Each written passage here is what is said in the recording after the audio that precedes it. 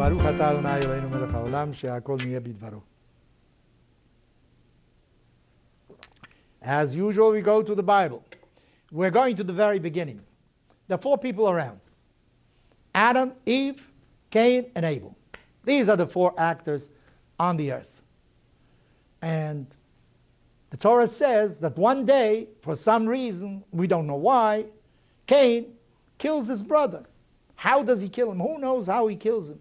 Did he know that he was killing him? Maybe he didn't even know that.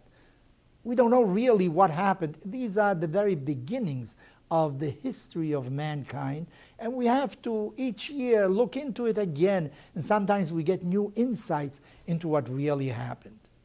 Maybe it was, as the Torah says, that God received the offering of Abel. But when Cain came with his offering, God didn't like it. Actually, the idea was of Cain. Cain was the one that came up with the idea of an offering to God. Maybe that was it. Our rabbis also say, in the beginning, there were just the two sons. What they did was divide up the world among them. What was on the earth and above, that would be Abel's territory, and what was below the ground, that would belong to Cain. Therefore, Cain was practicing agriculture. He was trying to bring out the forces, the strength, the energy from the earth. And one of his successors later on, one of his grandchildren, I don't remember exactly, was the first one to start mining metals from the earth. And on the other hand, Abel was a shepherd. He had sheep. They ate the grass, whatever was above. Well, maybe Cain didn't want to share things with Abel. And one day he said, it's enough.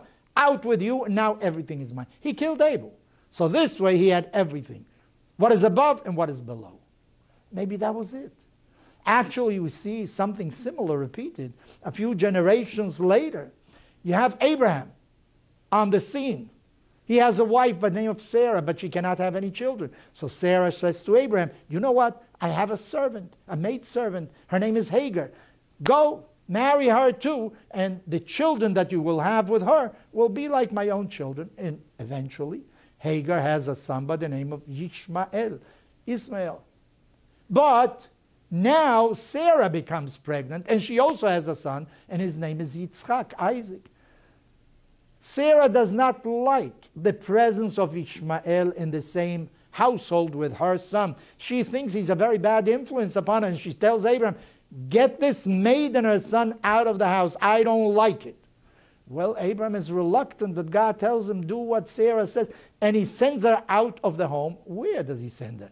To another city? No, to the desert, to die. And she sits by a tree, and she puts her child a little bit away from her because she cannot see how her little child is going to die. But an angel appears and somehow saves the child. But this is what was done.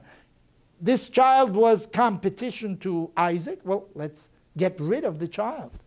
Next generation, Jacob, the third patriarch. He has 12 sons, but apparently he has preference for one of them in particular. That's Joseph. He loves him more than everybody else. And the brothers feel that. It's not right, they feel.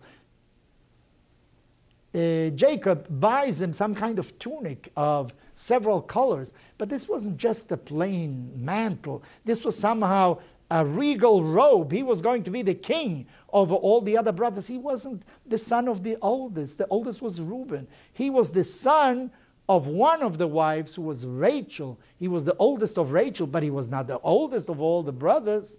Well, they didn't like that at all. They felt unfair competition from Joseph, and they decided next opportunity they have, they're going to get rid of him. And when his father sent him on a mission to see what the brothers are doing, they immediately plotted to assassinate him. But one of them said, you know what? Why should we do that? We want to get rid of him, right? We want to eliminate the competition. Okay, you know what we do? We're going to throw him into a hole. There's no water there. There's nothing there. He can't survive there. He can't get out of there.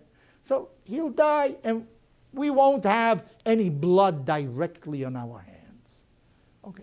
But one of the brothers decides something else. A caravan comes of slaves and other things. He says, you know what? Let's sell him as a slave. Let him live. But he lived far away, and a slave really can't do anything. So we'll get rid of him. We won't have killed him, and there'll be no competition. This is what we should do, and this is we'll get rid of it. Maybe that is the reason why God sent our ancestors into slavery in Egypt. So they should learn that that's not the way you solve problems, by getting rid of competition. When you have a problem, you want to overcome it, what you have to do is not eliminate somebody else. You have to bring together forces.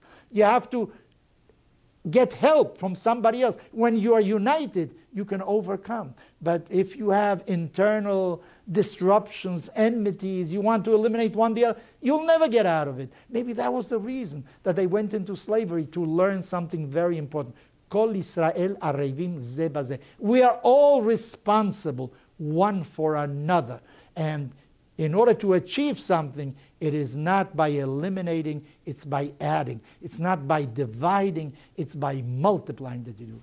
But many a time in our own lives, we face certain problems and we think that if we eliminate the competition, then we'll be stronger. But it isn't so. The solution of problems usually requires the bringing together of people, uniting people, making sure that we are all working in the same direction for the same purpose, and not to have our own individual agendas where each one is pulling in his own direction, because the basic problems of humanity can only be solved when all of us get together, when we have the same purpose and we recognize that we are all children of one God. Maybe that is also another meaning of monotheism, of believing in one God.